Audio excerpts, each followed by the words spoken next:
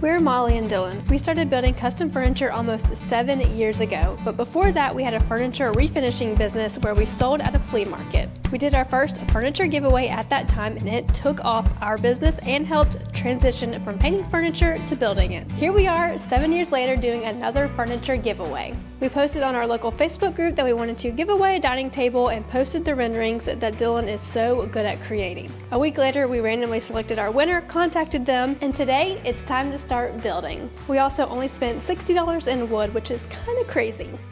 We're starting this project off with some very basic and simple 2x10x8 material from the home center. And if you've ever worked with this stuff, you know it can warp and move on you and do crazy sorts of things, so I have some pro tips for you. First and foremost, try not to get the center of the tree in the board you select. You will see the center of the tree by seeing the round pith on the end, so you want to avoid that at all costs. And you also want to go ahead and stack that material up in your shop for a couple weeks, just so it can sort of settle out, and any sort of twisting and warping that's going to happen can happen before you do your project. The center of the tree is not always avoidable, as you'll see in a lot of our materials, and that's the reason why I'm ripping these boards in half, because the center of the tree is typically in the center of the board. So by removing that center out of our board, we greatly reduce the risk of this board warping on us. For those of you who decide to build this table yourself, we have a set of highly detailed plans in the description below. If you do choose to get those, thank you very much. We put so much time and effort into those plans. It's a great way to support the channel, and I promise you will not be disappointed. You will be pleasantly surprised if you decide to get some of those. We decided to take this project just to the next level up by going ahead and jointing and planing all of our boards, which just helps get them perfectly square and straight, although it's not actually necessary for a project like this. There will be a version of the plans that does not require any planing or jointing, so if you're interested in doing this on a DIY level, you certainly can. However, I am going to stop rambling on, let you guys enjoy this montage of us breaking our materials down and getting them ready for assembly.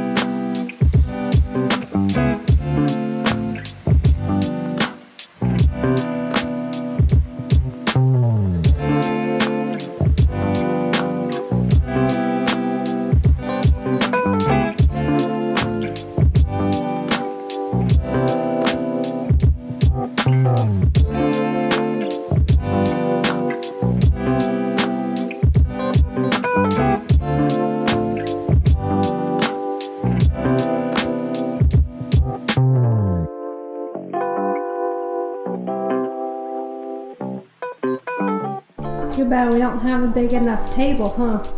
You have to do this in 2 sections. Yeah, or band with clamps. It's easier to do in bigger sections though.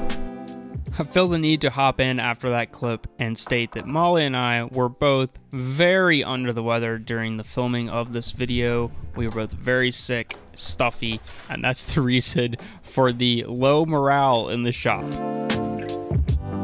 Now you guys know Ariat has been a big supporter of our channel over the last couple of years, and we wear their products basically every single day. But the number one question we get is, what should we start out with? What should we actually get? So Molly and I are going to share a few of our favorites today, what we're wearing right now. We'll have links in the description below, so if you want to check any of these products out, just check down there. These are my newest addition to my collection. They have a composite toe, which makes them lightweight, and they also look really good. Ariat has a bunch of these boots that have a taller sidewall like this. They're slip-on boots, but they have what's called vent tech, so all of this is mesh, which keeps your legs nice and cool. So if you're doing some yard work or anything where it's kind of hot, these are a go-to of mine because we all got them sweaty calves and it ain't fun. So these are great. These are my yard boots, and they've been to heck and back over the last couple of years.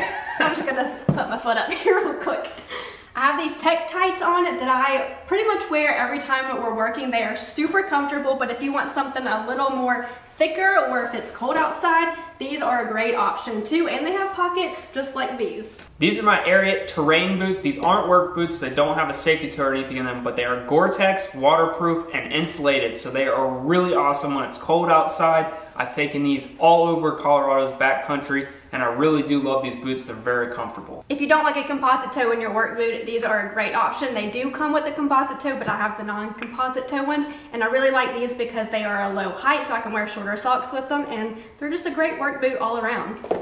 Oh. I have 3 rapid fire clothing recommendations for this time of year. First of all is these rebar pants. These are the double fronts. I've got a whole bunch of them that I like, so there'll be individual links below. And then next off, if you want a quality Sherpa jacket here, okay, this thing is so nice and comfortable. It is literally one of the warmest jackets I own. It's warmer than my 900 fill down jacket, which is saying something. This thing is very, very warm, and it's also quite stylish. So yeah, great jacket. I've never heard him talk about how warm this jacket is. Yeah, I have a lot of very nice warm jackets. This is a very, very warm jacket.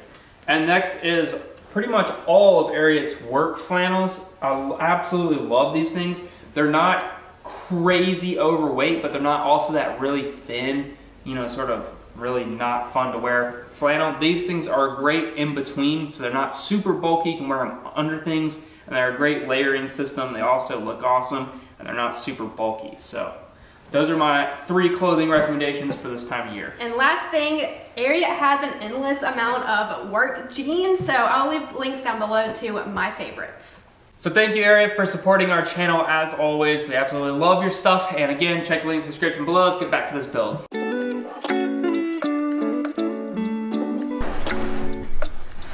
Number next. Yeah, birdie.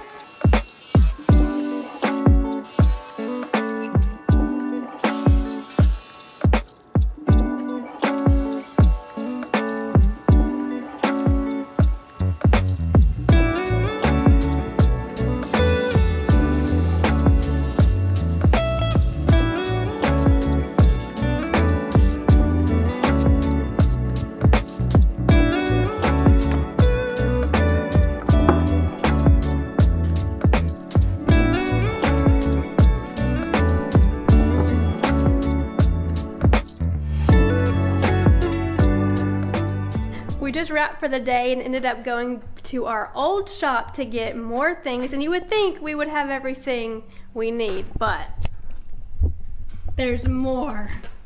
Yeah, my dad's been commandeering, I guess, a lot of our old tools. We've been slowly plundering his shop over the last, I guess, what, 2 years now? Yeah.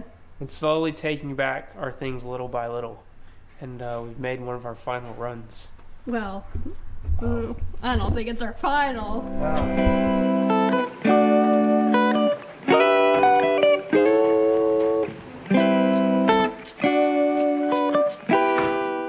We clearly haven't done much welding in a while, but it's coming back to the channel. We've been reinvigorated. Our passion for welding has been reinvigorated, so we're dusting all the old welding stuff off. Literally.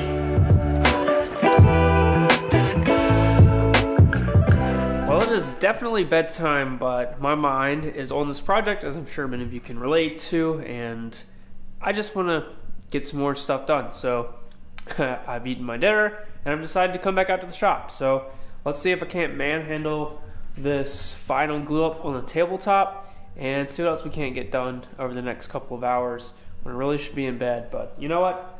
Sometimes you gotta take those moments of energy you have and put them into a project when it's there, you know?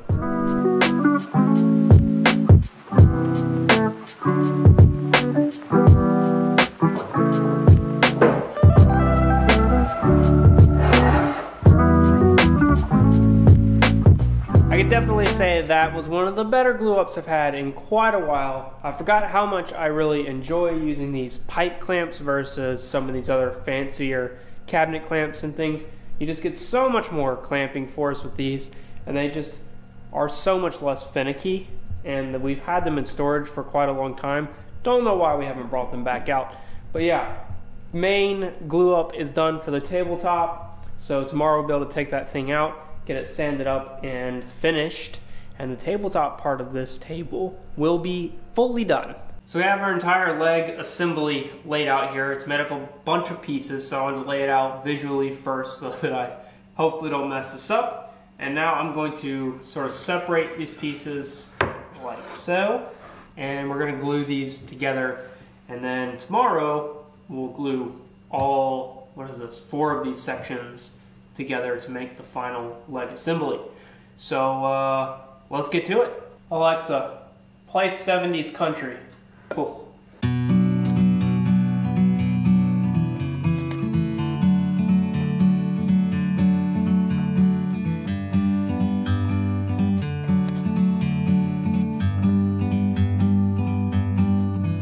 Please. Turns in the Alexa app. Should I start your free trial? No. No.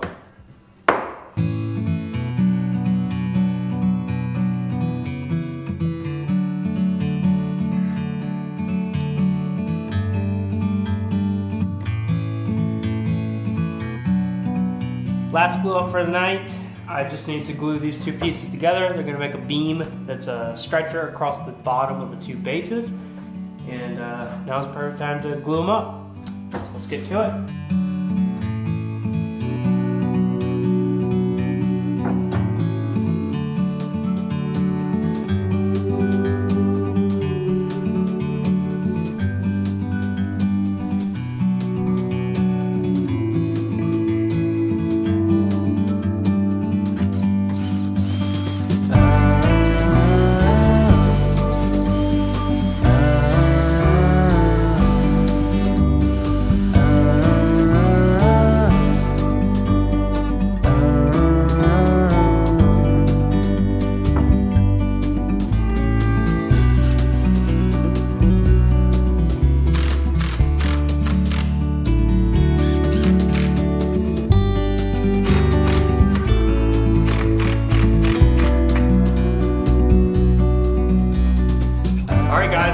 With another day of building here. We're working on these bases, but first thing we did this morning was take everything out of clamps that I glued up last night, and then I went ahead and pre-assembled one of these bases just to see how it would go, and we're about to start on the second one.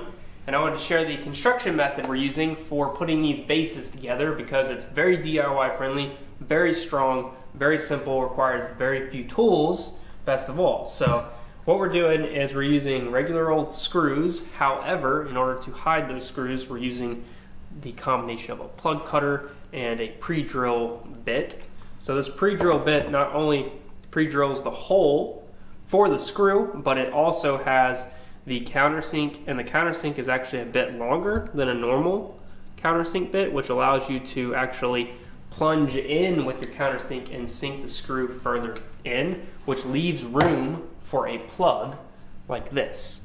Now a plug is different than a dowel because a plug shows the face of the board, and a dowel, when you cut it off, shows the end grain of a board. So if you're using a dowel to plug these holes, it's going to be very, very obvious, whereas if you use a plug, you can actually match the grain if you're selective enough and make these virtually disappear. And the way you make a plug is using one of these very inexpensive plug cutters. So you can get these plug cutters in different sizes to match the diameter of your pre-drill and countersink bit.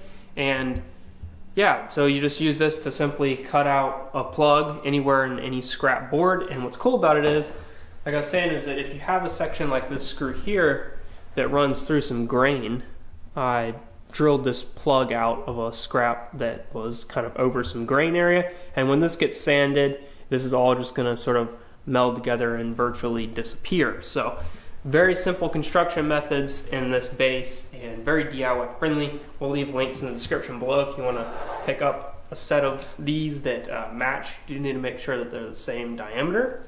It's a good thing to have in your arsenal because sometimes you just need to do something quick and easy, but you kind of want it to disappear. This is a go-to method of mine.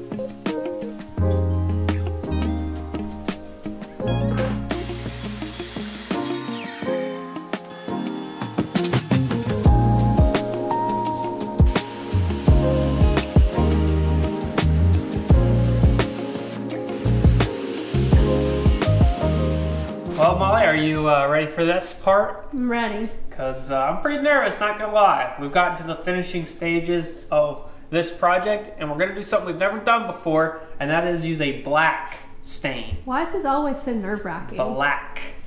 Black stain. This is light. We're going black stain.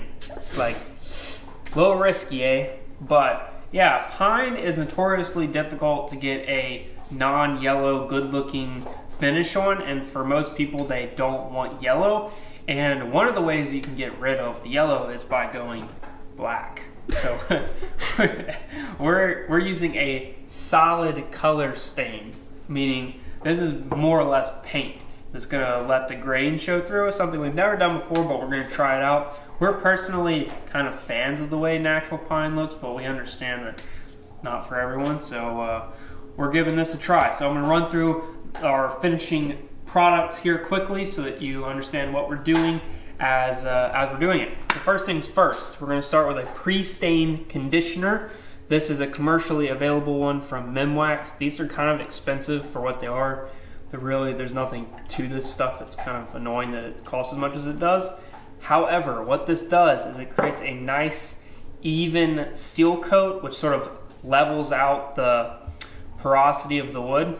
I'm using big words here to make it sound smart. I don't know if I'm saying that correctly, but essentially it allows for the stain to go on more evenly. We have basically used all of this up and it works pretty well, but today we're actually going to be using a heavily diluted shellac. So we make our own shellac. This is way cheaper than this stuff, and we literally just diluted the crap out of it with denatured alcohol. So it's probably about that much of shellac and about that much of denatured alcohol. And this is just going to mildly seal everything. It's also going to raise the grain. So once we apply this first product, we're actually going to come back and sand it with 320 grit sandpaper to knock the grain back down, get that really nice smooth finish. Then we're going to move on to that solid color stain. So I'm not really sure if this is considered a gel stain, but it's definitely more in that gel stain arena than it is a penetrating stain. This is basically looks like paint. And so we're going to apply that on, and you have to basically wipe this stuff off immediately or else it will just be solid black. So it's going to be interesting doing this entire top. Hopefully that goes well. And yeah, that's why we're actually doing the bottom side first. Make sure, you know. And then finally moving on to finish. The person we're giving this table away to expressed interest in wanting to be able to put this on their covered patio. And so we're going to be putting a outdoor rated and very UV stable product on it in case they decide to go that route. I obviously wouldn't put this in like full on elements, but on a covered patio where you're mostly just getting some temperature swings and some indirect sunlight, probably okay. So just to be on the safe side, we're using Total Boat's Lust product. This is a phenomenal varnish. This stuff is really easy to use. It also what is on me? Is there something on me? I don't see anything. Gosh, that's the worst thing ever when you fuck something's crawling on you. I really like this product because one thing, it's very easy to apply. It self-levels very well. It also has a recoat time of just 1 hour, meaning you can actually do this varnish fairly quickly, unlike most other varnishes. And what we're gonna do is we're actually gonna start with the high gloss, which is not the finish we want, but you actually use high gloss to build, so it's a much better building finish. So we'll do a couple coats of this, and then we'll finish off with the matte finish version. And so you only have to apply the matte on the final coat to get that nice matte sheen, and you always build with the high gloss. So that's the order of finished stuff, and now we just have to do it. Just have to go for it. A little nerve-wracking. A little nerve-wracking. Ain't nothing to it but to do it.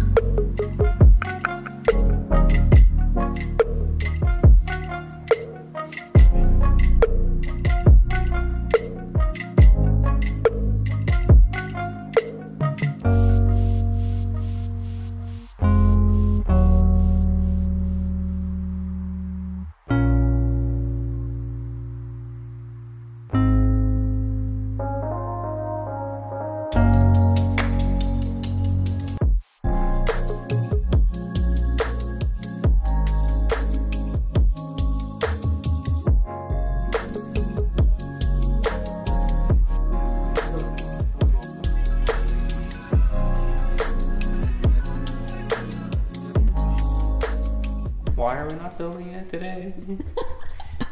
Why not? Molly hates it when I sing any sort of phrases when we're talking in the shop. So I'm ready to use my Festal Domino on this here table. Because why? It's our last step. Yes. Yes, yes, yes. See, we need to use... No, talk normal. This is also the shop all the time. All I do is talk in weird voices. And drives me nuts. Alright, this is called a Z-clip or a tabletop clip. This is what we're using to attach the top. You want to use something like this to attach your top because the top can expand and contract with seasonal conditions. So you want to make sure you allow it to expand and contract during those seasons so it doesn't just buckle. So that's what these are for. Show you how to install them. You can actually just cut with your table saw a groove in this board before you ever install it, and you slide into that groove.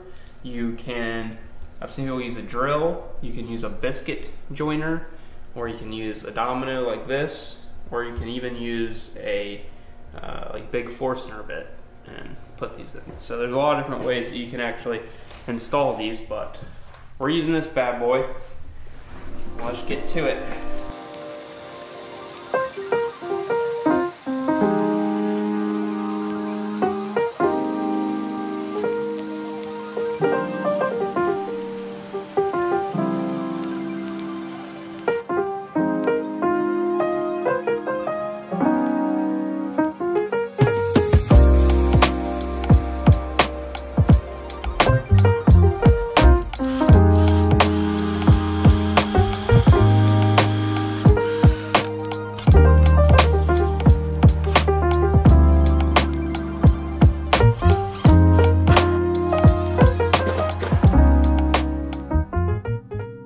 This table turned out even better than expected. If you guys are interested in building one yourself, be sure to check out the plans that are linked in the description below. Thanks for watching.